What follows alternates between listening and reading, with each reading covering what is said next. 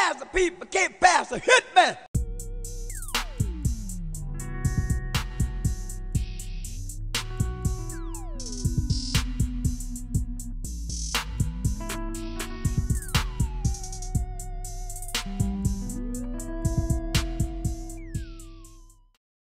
The 1960s had seen an increasingly violent tide of rioting sweep through major American cities, spurred on by principally deep-seated racial tensions, socio-economic disparity, police brutality, and the Vietnam War. Beginning with the Harlem riots of July 1964, which caused damage of what would today be $5 million, killed 4 people and injured 100, the pattern of unrest spread. The Watts riots of August 1965 did $350 million worth of damage and killed 34. In 1967, the Newark riots were followed almost immediately by the devastating Detroit riot, which killed 26 and 43 people respectively and caused $500 million worth of property damage. On the 4th of April 1968, the great Martin Luther King was murdered in Memphis. This outrage, this perfidy, set alight the rage of black communities across the United States, resulting in large-scale riots, the like of which, both in their intensity and number, had only been barely glimpsed before. Chicago, Detroit again, and Baltimore all burned, along with many other cities as anguish ran through the communities. Some cities, like Detroit and Baltimore, never recovered. The subsequent desertion of these centres by the business and middle-class tax base, fleeing to the suburbs or generally less volatile environments, started the long-term decline of these once great cities. In 1967, Detroit and Baltimore were both the 5th and 6th biggest cities in the US. 50 years on, they're the 26th and 23rd respectively. Boston was on the night of April the 5th, a city cowering for the blow. Incidents and running battles had been escalating in the Roxbury section throughout the day. Kevin White, the city's 38-year-old mayor who'd been elected the previous year after a brutal election on the platform of desegregation, was preparing for a rough night. Not least of his problems was that James Brown, Hey, wait a minute, hold on here. the most popular soul music star in the country, had a huge concert scheduled for that evening at the Boston Garden. The chief of police was naturally concerned that if 15,000 people gathered together in one place decided they were going to riot, there was no way on God's green earth the police force could contain them. On the other hand, Tom Atkins from the NAACP, who knew Brown, suggested that 15,000 people turning up and finding out the concert had been cancelled was a guaranteed incitement to riot. His plan was to talk to Brown and convince him to allow the show to be televised live and also taped, so it could be continually replayed to encourage people to stay at home. Arrangements were made with a local public access station, WGBH, to broadcast the concert. All that needed to be arranged was to convince the notoriously irascible Brown to do the show. Atkins headed out to Boston Airport to meet Brown and lay the plan on him. Now, James Brown prided himself on being an ambassador and a role model for black people and representing their aspiration within the American system. He was also a personal friend of Dr. King, but he was also a canny businessman. He let Atkins know that to broadcast his show for free would mean a loss of $60,000 due to the fact that he'd already signed an agreement to televise another concert, and that agreement had a no-complete clause, and he had payroll to make and he had costs to cover. Much as he would have wanted to help, Tom Atkins knew that Brown wasn't going to take a loss on that gig. Atkins explained the situation to White, who then, at considerable risk to his shaky position as mayor, guaranteed the $60,000 for Brown. Now all that remained was to wait out the day and hope that the peace held. The Boston Garden, the venue for the concert, was a formidable place for such a gig to take place. Designated as a boxing ring, the stadium was incredibly intimate, intended to provide an experience where the crowd could, in the words of the architect, see the drops on the sweat of the boxer's brow. The Beatles played there in 1964, and Elvis Presley later played his only ever Boston show there in 1971. It was also the first venue The Who played after the Cincinnati disaster, which saw Pete Townsend scream obscenities at the crowd after some idiot threw a firecracker on stage. The first inkling the mayor had the plan was working was that when Brown stepped on stage that night, there were a mere 2,000 souls in the arena. Brown's band, which had such legends as Fred Wesley, Maceo Parker, Sinclair Pinckney, Jimmy Nolan, Bernard Oda, the mighty Clyde Stuberfield and Bobby Bird, and half a dozen others, featuring vocalist Marva Whitney, took the stage in front of the reduced but still fractious and edgy crowd, and the show began with the warm-up vamps and skits. However, after about 2 minutes, Brown, dressed in a cream-coloured three-piece suit, came out to the stage, perched on a stool and sang the sentimental ballad, If I Ruled the World. The crowd hushed as he sang, and Brown was seemingly oblivious to them, pouring everything into the song. Brown had recorded the song as the B-side of his big hit, I Got the Feelin'. When he finished, he began to talk, first about how grateful he was to the community for helping him out of poverty in Augusta, telling the story of how he started shining shoes on the stairs of the radio station for 3 cents a shine, working up to 5 and finally 6 cents a shine. He started shining shoes on the stairs, he said, and now he owned the radio station. He went on to talk about his friend, Dr. King. Brown felt it was important for people to honour his legacy through non-violence. He went on to praise Tom Atkins and Now White, and introduced Atkins, who sat on the stool that Brown had vacated, saying of Brown, he told me that I can sit in his seat, but I know I can't stand in his shoes. Brown concluded with this hope that people would go home from the show, watch it again on TV, then get up and go to school tomorrow. After a moving speech from Mayor White, the show began. I think I'm safe in saying there are few sights in the experience of not just popular culture, but, well, anything, really, than seeing James Brown in full flight. By Kansas City, 2 numbers in, Brown is that combination of spastic twitching, animal prance and fluid motion that he was legend for. As the band plunges into the groove, he locks in sync with Bernie Odom's bass and reels off the sideways 1-foot shuffle we know as James Brown. His fingers explode like sparks from pumping firecracker fists, flicking in the light and signalling the band. The MC, Danny Rayner, who worked for Brown for over 30 years, takes the mic. James Brown, Mr. Dynamite, the hardest working man in show business. James Brown, as Brown leaves the stage. Keep in mind, James Brown will be back.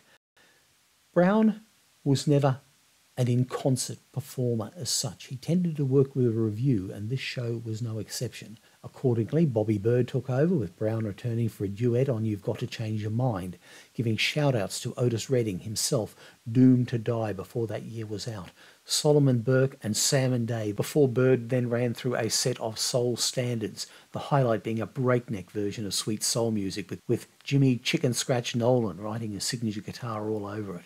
Brown returned for It's a Man's World, working the crowd into a frantic ecstasy with this long improvised rap at the end, including 2 devastating knee drops, one at the 10-minute mark and one just before the lights blacked out at the end of his set, before Danny Ray appeared in the moonlight. Mr. James Brown, captivating audiences around the world. James Brown, keep in mind, James Brown will be back. Right now, ladies and gentlemen, it's showtime! Thus, the stage was set for Brown's storming finale. Parker takes the mic. Right now, everybody, it's showtime! Introducing the young man who you chose to be Soul Brother #1, the man who sings Try Me, Prisoner of Love, Papa's Got a Brand New Bag, I Break Out in a Cold Sweat, Get It Together, I Can't Stand Myself, There Was a Time, and his very latest release, I Got That Feelin'. He is the boss of the world-famous Flames, Mr. Please, Please, Please himself, James Brown. Brown hits the stage at a run, and the band slams into a frantic version of Get It Together. Brown screaming, squealing, and hollering as Bernie Odom's bass pumps a runaway train of hustle, and Clyde Stuberfield whacks his awesome voodoo boogaloo on drums. Brown hollers, Maceo, won't you blow? As Brown surrenders himself to whatever manic ecstasies inhabit him, his feet flashing, legs pumping, and his body twitching and jerking like he was strapped into an electric chair. He shouts out to Nolan, Jimmy, give me a little Wes Montgomery! And Nolan reels off a jazzy solo, almost on a whim, and as if the band were preternaturally attuned to Brown's will, the band snaps into There Was a Time.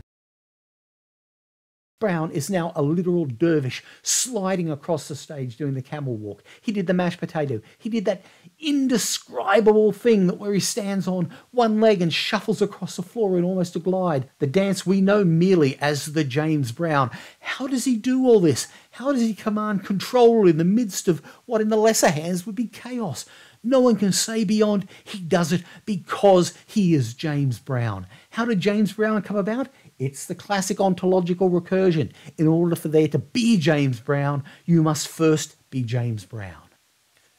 As he dances, his face is a mask of iron concentration. His movements are tight, precise, and he keeps himself very compact. That's the difference between him and a young Michael Jackson. Jackson took Brown's footwork but applied it to his sense of wanting to expand into the space around him, to test the furthest extensions of his body. Arms flying akimbo and legs kicked it out. Jackson was Fred Astaire to Brown's Gene Kelly. With Jackson, you always sensed something extraordinary and risky was happening. James Brown was the Marlon Brando of soul. They both acted by the accumulation of gesture. Brown's stage act is just a procession of tiny acts accumulated over thousands of nights. Of course, they were allied to a band that he was relentless and often ruthless and cruel in building up to perfection. And this is demonstrated when, seemingly out of nowhere, they fashion another change from "There Was a Time" to "I Got the Feeling." Brown, with his back turned to the crowd, hunched over the microphone. Before snapping back around on the beat, his pinky ring catching the spotlight and flashing ostentatiously. Brown rocks the mic stand back and forth, snapping it as he performs 3 perfect spins, the stand swinging precipitously as if it has a mind of its own, being right back in place for Brown's hand as the 3rd spin completes. "Try Me" brings squeals of delight from the audience and no doubt a welcome relief from the punishing pace of the last 20 minutes for the band. Brown, hemmed in by the twin saxophones of Maceo Parker and Sinclair Pinckney, shuffled and weaved like a boxer. The band slams into cold sweat. The guy working the spotlight is earning his money, tracking a wheeling and sliding Brown as he spins away from the mic. Nolan's guitar here is a metronomic wonder. Parker's sax solo is punchy and inventive. Stuberfield's drumming, which virtually invented funk on the original recording of this, is urgent, insistent, and invariably brilliant. And his solo raises a roar from the crowd. By the time Brown reaches "I Feel Good," the crowd has surged forward to the stage and is reaching out for him. "I Got You" segues into "Please, Please, Please," and the crowd surge again. Brown drops to his knees as Danny Ray drapes the spangled cape over him and leads him stage right. As always, Brown shakes it off and back and returns to the mic, more fervent than ever as the ritual is repeated. The crowd is in the throes of some high febrile mania. A different cape is offered and thrown off again. Brown flails maniacally. The mic stand rocks to and fro and from, and in a single gesture, Brown catches it, does a half spin and drops to his knees. A 3rd cape comes out and Bird walks Brown off, who this time takes a deep bow as if to make his exit. But when Brown crosses back to centre stage, a kid has jumped up there with him, and cops appear from nowhere. There's a moment of pandemonium where the whole thing could explode. The kid is dispatched from the stage by Brown's people, not the cops. The band does not miss a beat. This is the critical moment. Brown, still trying to carry on with the show, looks confused. There are leather-jacketed cops on stage. Tom Atkins is there. "Please, please don't go," is the unstinting refrain from the backup singers. You can feel the tension even now watching it 50 plus years later. Everything comes down to what happens next. Brown, now aware of the extraordinary goings-on around him, holds an arm to gesture the cops to leave and walks back to the mic stand, right in front of the most frenzied section of the crowd. He clutches the stand and takes a long, deep bow. The band thumps on and the audience screams over the top of it. He bends down to exchange a few words with one fan, and then, with a chop of his hand, the band drops on the beat into "I Can't Stand Myself." The kid who got up on the stage previously tries again. This time, a cop shoves him off hard and he lands back in the crowd. Things are about to get ugly. But then Brown does something incredible. He stops the show. He tells the police officers to leave the stage. Move up, I'll be all right. I'll be fine. A very young boy leaps up on stage. Brown looks at him, smiles and says, "What are you going to do? You want to dance?" Soon there's maybe 10 people on stage, black and white, shaking Brown's hand, patting his shoulder. A cop moves in. Brown catches him. Wait a minute. They're all right. And the cop backs off without issue. More people pour onto the stage and envelop Brown. Hold on, he cried. "Let me finish the show. Go down now. Go down, fellas. Let me finish this show. Ladies and gentlemen, can I please have your attention? This is no way. We are black. Can't we get through this show together? Don't make us all look bad. Step down. Be a gentleman. Wait a minute. Young man, why are you up here? Don't you want to dance? Well, go back down and let me do the show." The kid told Brown he wanted to shake his hand, and Brown shook it. "You guys are making me look very bad. I'm going to ask the police to step back," which they did. "You're not being fair to yourself or me either or all of our race. Now, I asked the police to step back because I think I can get some respect from my own people. Now, we are together here." The crowd, now back in their seats, roared back into the affirmative.